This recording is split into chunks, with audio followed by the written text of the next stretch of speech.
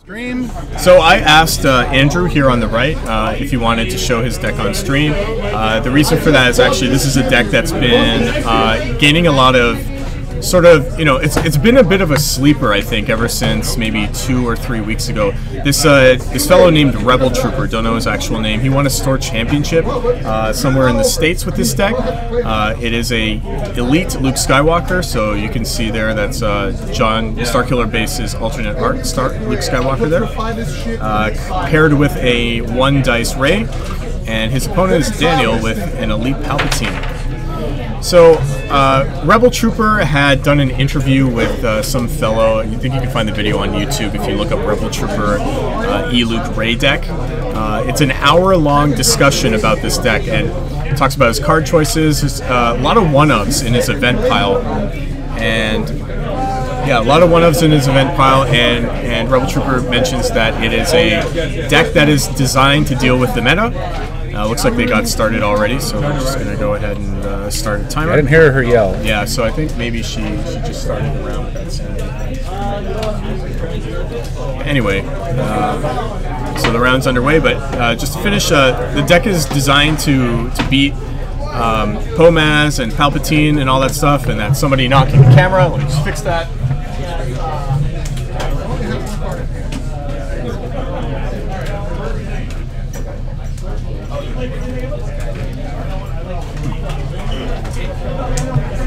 Sorry. Yeah, Victor just went to go and try to get them to stop bumping the camera if he could.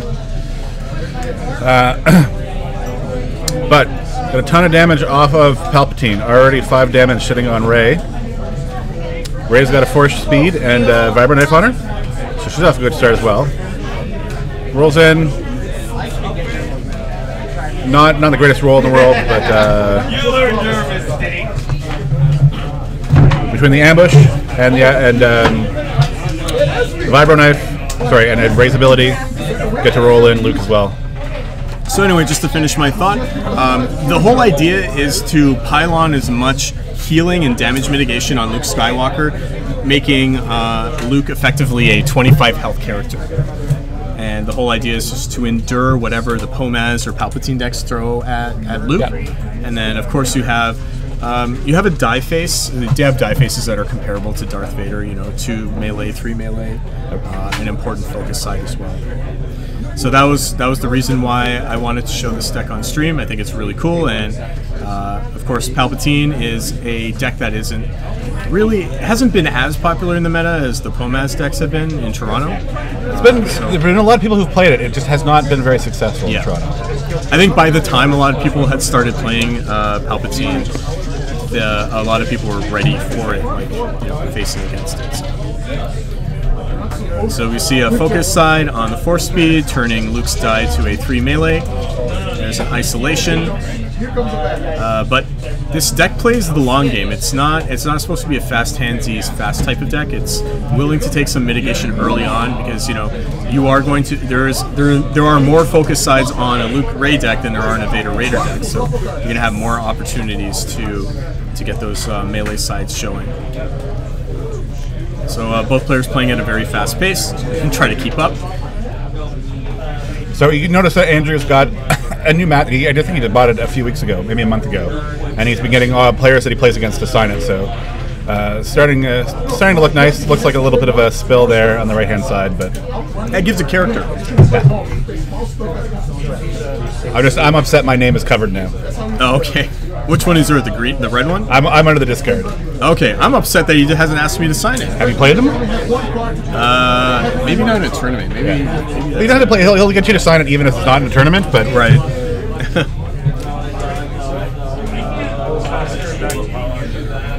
Okay, here's a roll up. Lots of discard for Palpatine. Bam. I'm guessing we got kind of distracted with fixing the camera, but must have got one of those discards off last turn as well. Yep. So I think Andrew's debating on whether to use the overconfidence here. No, instead of use a force, turn into a blank. I'm guessing. Yep.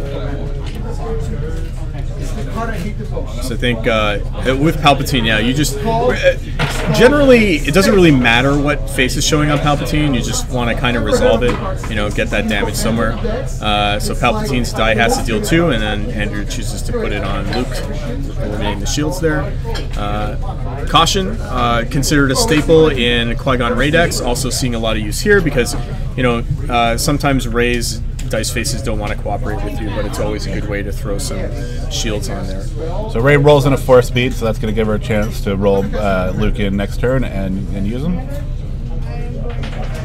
Oh, that's the side you want to see. Not the reroll that Andrew is looking for. That's what you want to see. That's a 5 damage coming from Palpatine off that 1 die. Yeah. So there is a overconfidence in Andrew's hand. Now I'm not sure if you can still use that card if there's only 1 die on your opponent's side, or if you're forced to also reroll one of your own. You're forced to reroll one of your own. Yeah. And you don't really want to roll against Palpatine. Right. Okay. So, yeah. So there's that use of caution that I mentioned. I think Palpatine is just going to maybe try to burn down Rey. Yep. Yes. And then I think Andrew's just going to throw 2 damage onto Luke. Makes sense. So Rey's sitting at 2 health now. Doing a good job remembering his Luke trigger, which a lot of players forget. At the beginning of when Awakenings came out, a lot of people were forgetting Darth Vader triggers, and now I think it's Luke's the hard one to remember as well, just because people don't play with or against Luke as much as they used to. Hopefully that'll change. I mean, because I own Elite Luke Skywalker, and I've been waiting. the E Luke Akbar deck was a bit of a fad for a while, but yeah.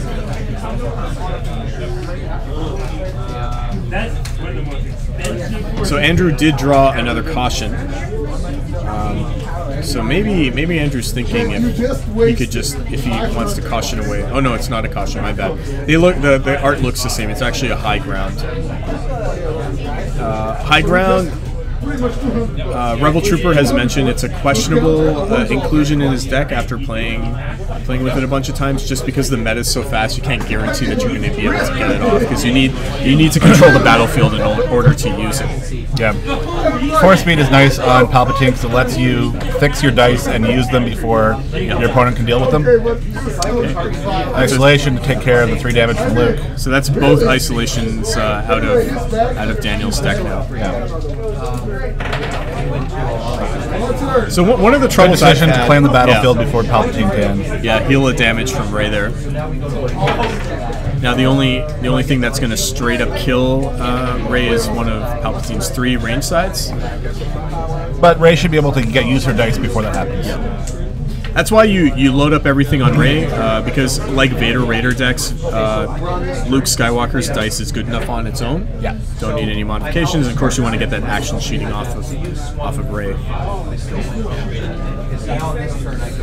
Force solution. Okay, that's going to delay the inevitable a little bit.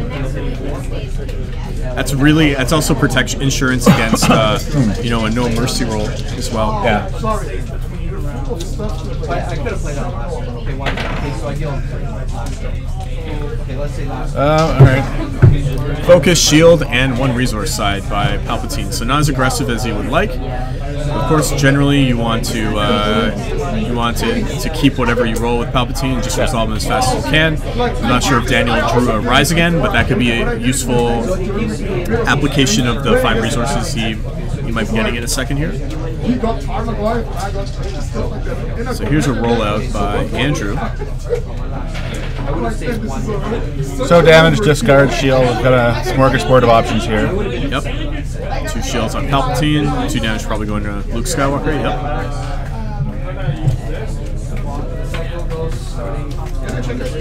And now I think it's the caution on Luke. Well, no, that is a high ground, not a caution. Okay. So he can use it because he does control the battlefield.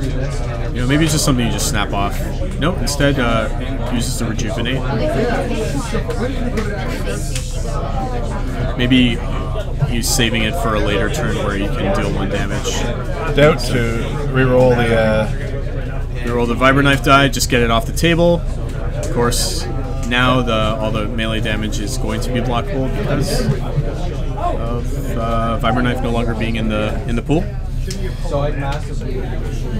Yeah, Alexis. I think if he decides to roll, if Daniel decides to resolve that resource die, I think that's definitely going to be a Rise Again showing up.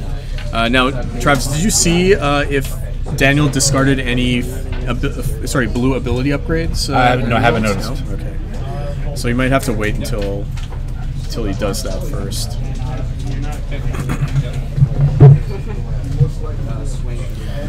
Roll from Luke. Will Andrew remember to draw a card off that roll? Nope, missed trigger. Looks like we spoke too soon. Yeah, it seemed like he was doing so well. Yeah. Yeah, Force Lightning would be huge. I don't know how many copies of Deflect Andrew is running in his deck.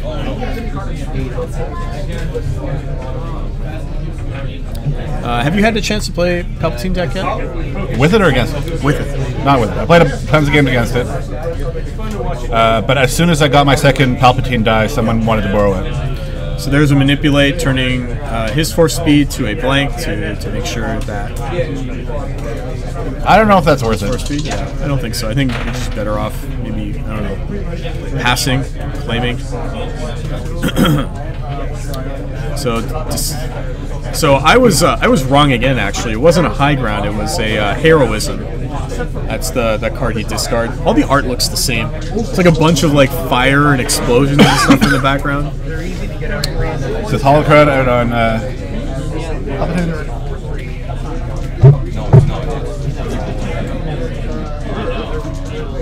I'm surprised he didn't play it earlier. There's nothing that let him draw it. I'm surprised he didn't play that earlier. The heroism? No, the holocron. Oh, sorry. So generally, we were talking earlier at whether you played Palpatine. The one time played Palpatine was at the Store Championships at X Planet, and generally you're not really looking to activate and roll out the holocron die in the same turn you play it, because your priority is to activate Palpatine and resolve those dice right away. You don't want to waste any time playing stuff beforehand. So you generally, when you play holocron, you're trying to do it for the turn after. Yeah, just the holocron. There's the Rise Again. Yep. So let's see if he actually did discard. The holocron does have the focus side, and with the Force Speed, it does give you an option to Force Speed the focus into one of the better sides with. All right, so now he did play so there was a Force Lightning. Wow. Okay, there was a Force Lightning in the discard pile. Now it's on Palpatine. What, you didn't trust Alexis for calling that right? Well, I had asked you, Travis. Remember? I didn't know, but our chat knows better than we do. So yeah. Well, they don't have to talk and watch at the same time. Not to say our chat isn't wonderful, which they are. So yeah, we went on to the next turn, and here is. Ugh. Yeah, this is Force Lightning not cooperating. However, there is a Force Speed and a Holocron special and a 3 range side from Palpatine. So I think it's just a Force Speed into both of Palpatine's dice. I mean, you could do Force Speed into reroll the Force Lightning die and then resolve both Palpatine's range and a Lightning. No, because I don't think you mind hitting the discard. Oh, savage. Force Misdirection. Great play. Now, Force Misdirection is one of those cards, it's sort of feast or famine, kind of like feel your anger. But man, when you get off something like that, it feels good. It's great, but, I mean, the Palpatine dice are still there. But now he doesn't have, like, I don't know if he had like a Force ability in his hand or not, but yeah. Now, the holocron could have been something, but...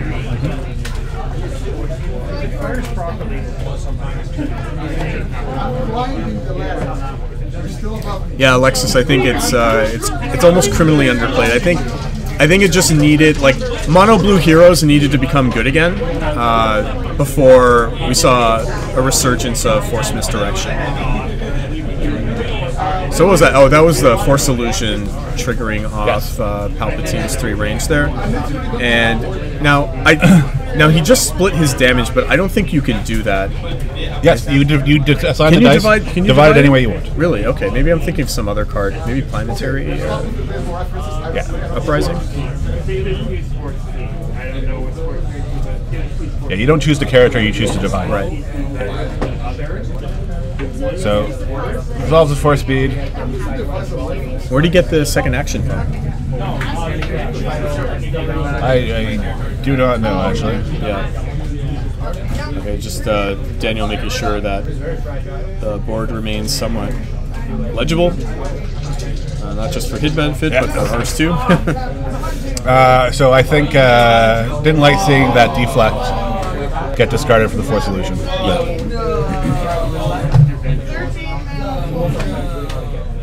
Oh, okay, Mesh. So which was the one I'm thinking of? You can't distribute. No, whatever. Might be Akbar. Maybe Akbar is the one you can't distribute. So that's my ally is the Force, which allows him to resolve one of his dice without having to remove from the pool, and then goes ahead and uses basically the 3 melee twice because of that. So that was a total of 8 damage. Or sorry, 8 damage on unblockable as well. Yeah. So the special on Force Lightning got rolled there, which is deal 1 damage. He was nice enough to remind you of what Force Lightning does, because it might affect his play. So you can deal 1 damage, and then you remove a blank to reroll the Force Lightning die, and it doesn't have to be one of your own. Yeah, it's possible that Victor was thinking of Akbar.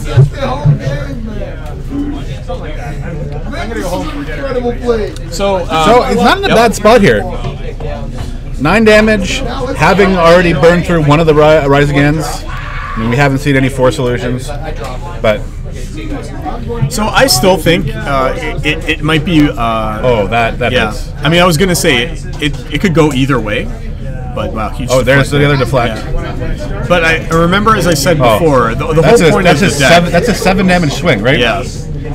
Remember what I said before, though. The whole point of this Rebel Troopers E-Luke Rey deck is that you just put all the damage mitigation on Rey, like Luke Skywalker. You know, I think he still has 1 more caution in his deck. I think there is. No, the cautions have both been used. No, wasn't it 1 caution and 1 heroism or something? No, he used caution just on Rey just now. Okay. That's how he also got rid of the blank, so that he couldn't use a special from Force Lightning. Yeah, but yeah, there's a lot of damage mitigation in this deck. So yeah, Alexis, you rolled turn 1. You rolled 2 times 3 damage. That's how you get hooked, though. Yeah. And then you spend the rest of your time trying to chase that same first roll, and then you never get it. Yeah. So I mean, with all of the discards that Daniel's hit, Andrew's deck is getting pretty thin. Of course, 2 turns should be enough to get the rest of the damage he needs on Palpatine. Yep. Unless he plays another Rise Again, of course. He needs to get the resource first, so that's going to be tough. Oh, he's 1 resource away. Maybe he also gets a Force Illusion, which will be a pretty big help. Okay. So that's just Override Survivor deck has 2 actions to spend. First action is rolling out Rey. I think he was hoping for a 4-speed special there. Now, second action. Do you roll out Luke? I see a guard in Andrew's hand, so it's possible that you just try to see if you can get at least a 2 melee side. You might as well get the guard while you have your dice. Guard, yeah. Return of the Jedi, returning deflect. Ooh, smart play too. There's especially with that Force Lightning there, there's a potential to make that work, make that count. Yeah, I'm really liking a lot of Andrew's decisions here. You know, except for missing his loot triggers. Well, I mean, maybe he doesn't want to use it. Well, no, I think you still use it because there's 1 more card left in your deck. But oh, wow, interesting. So he just did a enrage there. Yeah. So he's got. I think that's a Rise Again. It has to be. Has to be a Rise Again. Yeah. I don't know if he has any great abilities in his discard. Another Force. I don't know if he discarded his Force. Maybe. No, never mind. That does look like a Force Lightning underneath, because he had it in his hand and he was trying to decide whether to discard it last turn. Now, a lot of Force Lightning sides require you to pay 1 resource to use them. So he's not going to have any resources if he does indeed play a Rise Again. So there, Andrew remembers to draw his card off Luke, rolls nothing, nothing of consequence, and there's the Rise Again that we suspected was in Daniel's hand, and now you have lightning coming out of both of Emperor's hands. So now we have Return of the Jedi Emperor Palpatine. Unless he's a force solution that he's considering to pull back. Which he does. Force solution. That's smart. Okay. Yeah. I would not have thought of that. Yeah, I guess at this point, like putting another force lightning is just overkill, right? There's only so much money you can spend. Yeah. There's a discard to reroll. It finally gets the force speed. Yep, special. And focus, which is going to be useful for changing that blank Luke die into. He didn't keep his. He did a really good thing here. He didn't actually keep his dice distinct. Yeah. So with the 2 force speed, he gave his opponent the opportunity of deciding which way he wanted to allocate them. There's a doubt, getting rid of the unblockable damage potential, the Vibro Knife. So he has to get. Yep. Picks a Rejuvenate. Useful card, but not that exciting.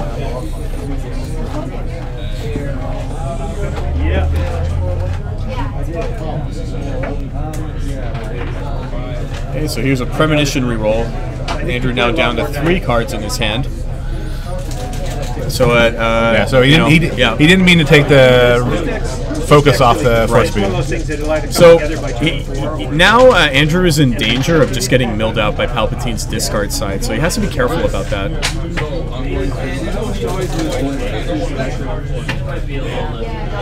Okay, so now there's 2 more actions. So so force speed, first action reroll, second action force speed, first action, and then second action, and that just triggers the force illusion there. I don't think that was a good play by Andrew.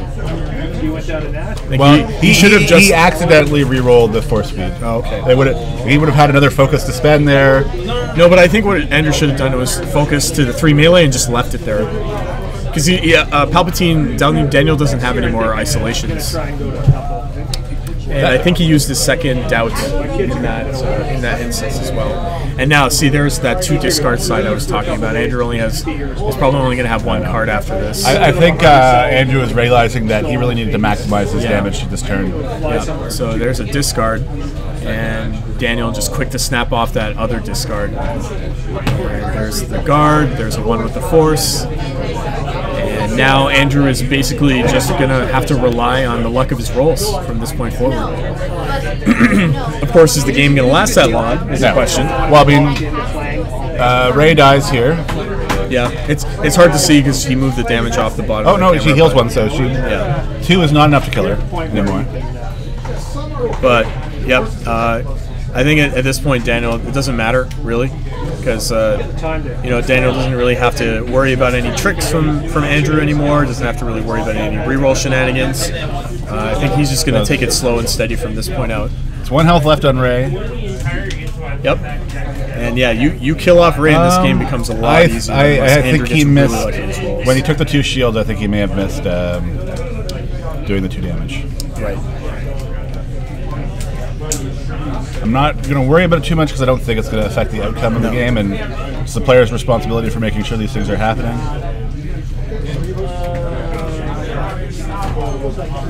Tries to get something out of Ray before. Well, oh, okay. Yeah, couldn't get much better there.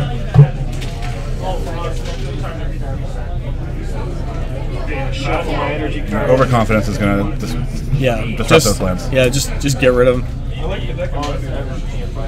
Oh, so the Vibro Knife is still in play. It removes that Ray die. And here comes the Luke activation again. Andrew's got to rely on the luck of the roll here, and that it's not the luck of the roll. Well, I mean, he got 1 focus at least, so that's at least 3 unblockable damage. But having there. to use one of the Luke dice for damage it's rough. Yeah, he has. He's going to have to focus the 3 damage and then just hope he lives this turn, and then just roll out again, I think. So there's a discard. That's an interesting choice. Yeah, Daniel's I guess he figures just give him less tools. Yeah. Ooh, man. Brutal. Yeah, just get rid of the Luke dice. So fill your anger, count the number of blank sides, remove that many dice. Yeah, so Andrew's trying to concede here, it looks like. Maybe Daniel's trying to convince him, yeah, you still have a chance. I mean, I could whiff on my stuff too. Yeah. So now it's the negotiations. Yeah. Daniel maybe trying to convince Andrew to play it out. So yeah, he just claimed healed the damage. Okay, yep. And is there a discard side? No. But that's quite a bit of damage coming in. So that's 9 damage. Yeah. Which would leave. So, yeah, you kill off Ray here. Which leaves only 3 health on Luke. Yeah. So either way, I don't think it matters. So yeah. I don't even know if you kill off. Just put all the damage, maximize your damage. Yeah.